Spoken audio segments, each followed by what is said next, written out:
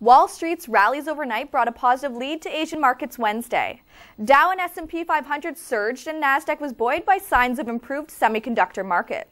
Asian markets closed mixed on Tuesday and energy shares in the region rose after the price of crude oil rebounded above $81 US a barrel. Hang Seng Index advanced 0.3% and Japan's Nikkei fell nearly 0.5% due to stronger yen against euro. China's Shanghai Composite lost 0.7%, but the Kospi gained 0.6%. With company news, Toshiba will begin construction of an additional flash memory manufacturing facility at its plant in central Japan this July. This is following recovery of market penetration of smartphones and other new gadgets.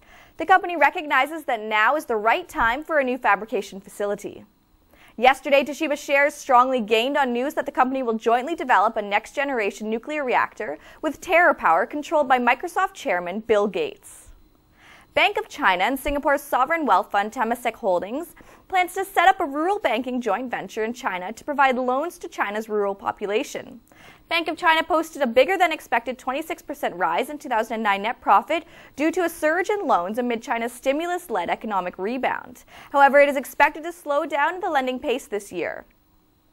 A unit of Singapore-based Keppel Corporation has won a €62 million contract to build a floating platform that will be used to erect a wind farm off the German coast.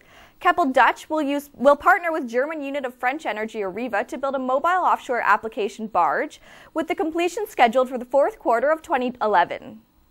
Group PLC and China National Offshore Oil plan to sign a sale and purchase agreement for liquefied natural gas from Australia Wednesday. The deal could be worth as much as $80 billion Australian, and as part of the deal, the Chinese group will buy a 10% stake in one of the two LNG trains that BG plans to construct for the project. For March 24th, that's your Asian Market Report.